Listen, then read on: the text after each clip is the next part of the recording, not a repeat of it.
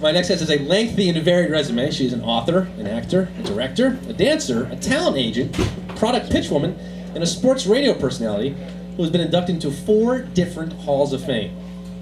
And as recently as last year, she was the #1 porn star in the world. Please give a warm hand, although most of you probably already have, to Lisa Ann.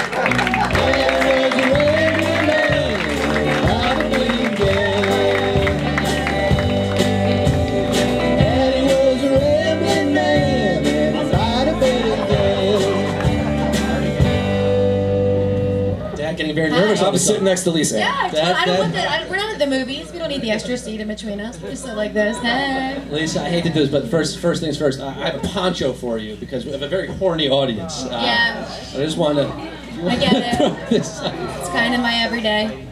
At least once a day, somebody walks up to me praising how happy they are to tell me that they masturbate to me every single day, and that I also need to give them a photo. It's never, can I please have? Right. Would you mind taking? Yo, you need to give me a photo. I jerk off to you every day. Like, it's just like, all right, that with the 100+ cock shots I wake up to every day in my email, text, and timeline. Yeah, the poncho is about right. It's about right. I should just start walking in one. A digital poncho maybe can help. Why not? Why not? You get 100 cock shots a day. I mean, this is. They're not pretty penises either. If I was gonna send cock shots, I would go and find like the best looking one that maybe was already retouched on like Brazzers or something. Like, lit nicely, cool background, you know? And I'd take that one.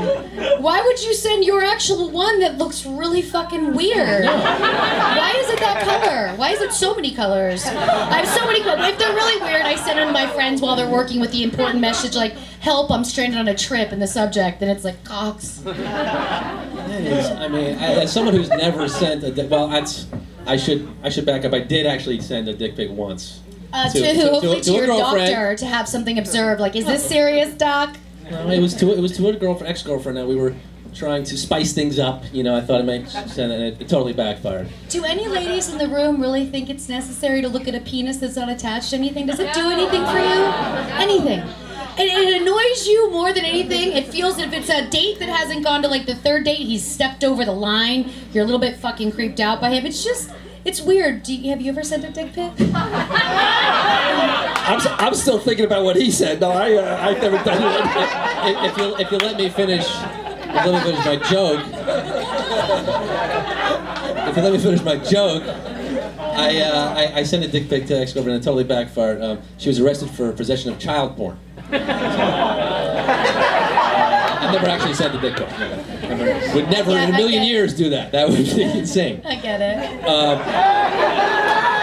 You get it. It's funny. It's good. To make me think now that I realize I don't have any age gate, so I don't know how old the ones I've been looking at. Now I'm fucking freaked out. Now I have to delete them all.